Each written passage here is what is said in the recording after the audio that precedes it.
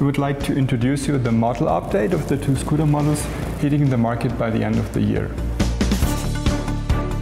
We managed to change all the proportions, like we could lift the shoulder line from about here to have bigger shoulders, to have it more mature looking. As you see here, every line is continuing in the next part. Now the headlight is much more integrated to the front panel.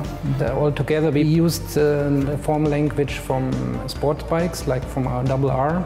This was definitely an inspiration. The Valencia orange, that's the so-called lead color. Is there any other colors in the range? Of course, there are also like typical colors like black and silver and white.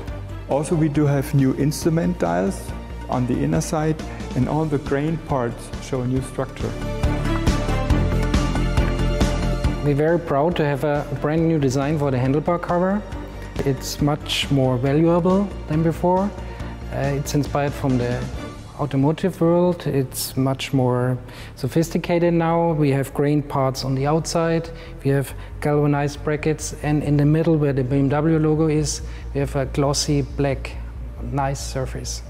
The rear light that we integrated here, it's inspired from our top tourer. It's a full LED rear light.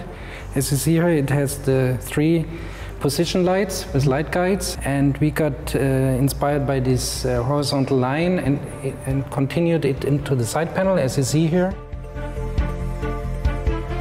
SVA stands for Side View Assist. It's a comfort feature. It supports the rider. The rider, of course, has the responsibility to check the traffic situation around him.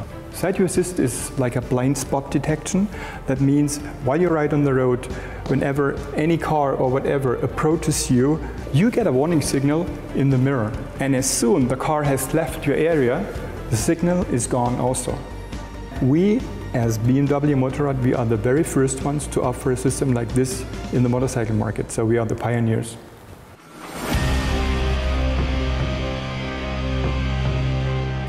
We extended our standard equipment for the two scooters. Standard equipment means ex-factory. So far we had ABS, anti-lock braking system, and now we added ASC, which means anti-skid control. That's just an additional safety feature under really difficult road conditions, for example, slippery roads or so. The daytime riding light now has got a new feature. When you enter a tunnel, it switches automatically to the headlight, and when you leave the tunnel again, it turns on the daytime riding light. So it's just a more comfortable feature, and it works pretty well. Especially on the engine, we did 2 main changes, CVT and clutch. The customer benefit is a smooth and really powerful acceleration when you pull off at the traffic light, and you are very agile in the mid-speed area.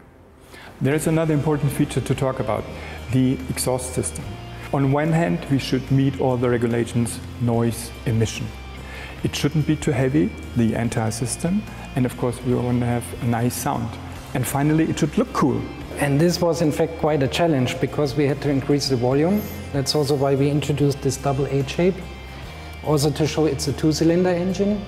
Then we added this black end cap to make it look short and not longer than the vehicle. And of course we could find a very steep angle that makes it look really sporty.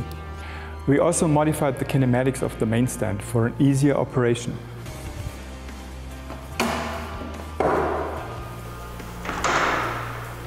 There is really very nice details. For example, the GT symbol here on the rider's backrest, or when you look on the sport seat, here we have a new stitching.